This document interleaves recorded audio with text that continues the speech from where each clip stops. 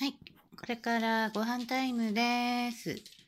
今日の梅ちゃんはレバーと椎茸と鶏胸肉の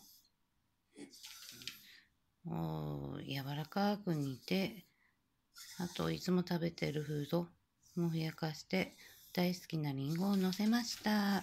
さぶろうは、中間食というかいつも2食でこの後にあげるんですが、梅ちゃんだけあげるのもちょっとかわいそうなので10粒ぐらい。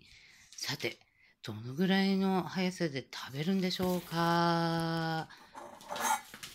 怖いな怖いな怖いな怖いな怖いな怖いな。いつもだったら服脱ぐくせに餌に集中して、待て待て待て待て待て待て。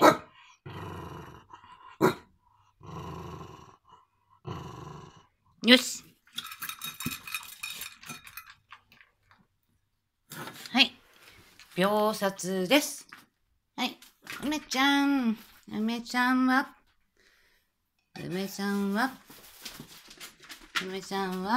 はい、待て。触るのもダメよ。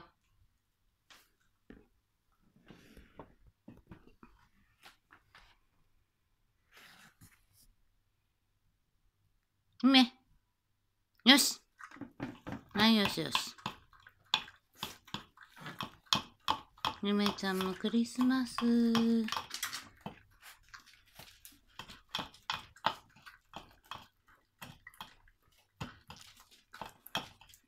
ペースト状の、ご飯あんまり食べ慣れてないような気がするんですが。あ、リンゴ。シャークシャークシャークシャーク。リンゴシャークシャークシャークシャーク。ハーフハーフハーフハーフ。あ、シャークシャークシャークシャークシャーク。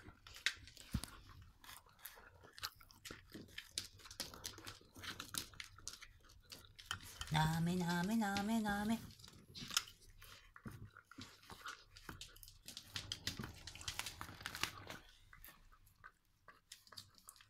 もうさぶろうよりご丁寧にお皿きれいに舐めてるというか食べてるというか、本当にいい音するね。ハーフハーフハーフハーフ。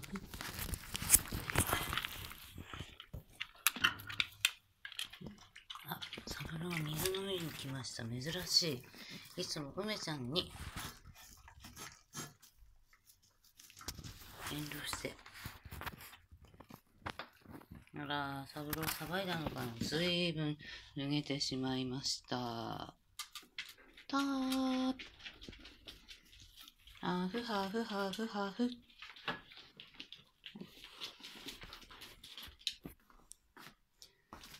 はい。ね、おいで。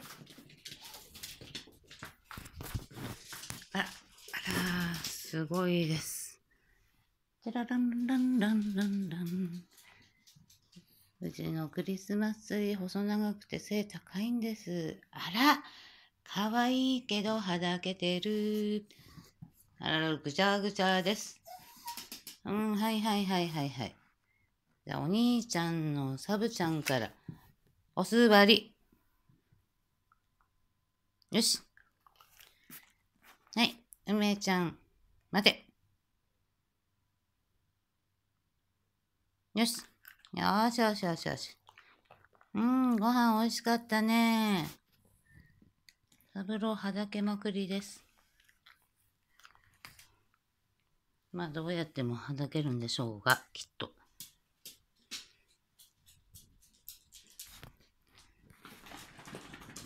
梅ちゃん、美味しかった？あげたよ。あげたよ。チラリラリ。サブロー。ほら、脱げた。ほら。これが実体です。服を脱ぐ。騒ぎまくりです。ちょっと脱ぎ方を